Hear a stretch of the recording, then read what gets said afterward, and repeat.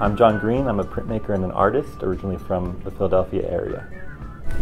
I found printmaking in undergraduate school.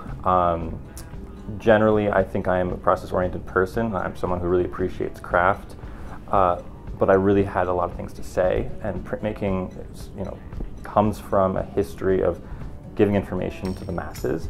I feel as though art has become a lifestyle.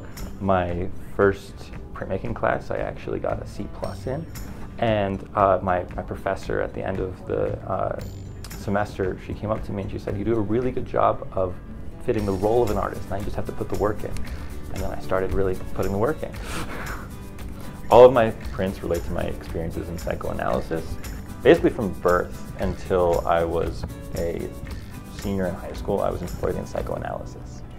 So 5 days a week for at least 45 minutes a day, I was sitting with a Freudian psychoanalyst. But I started to discover that the boundaries I was creating really referenced the room I was sitting in and the experiences I had as a young kid. For me, it's definitely part of my existence to be aware of my mental state, almost to a fault.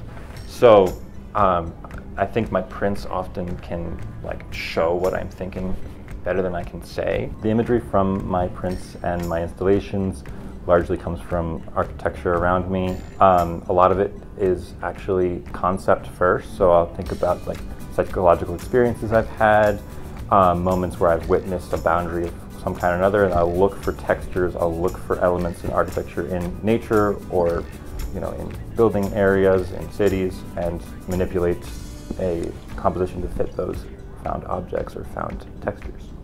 I definitely believe, as an instructor, as now a professor, that the goal in printmaking is to teach the techniques and teach them in a way that expands the mind so that there's potential for someone creating their own path in printmaking. I think that intaglio should exist. I think lithography should exist. I think we should try to find ways to make them more sustainable and safer. I think we should acknowledge technology in print, but I think that it's important to learn craft, learn how to tear paper, learn how to fit two pieces of mylar so that they register properly. I think all of those things can translate to other parts of the art field, and also just keeping a tight and beautiful practice.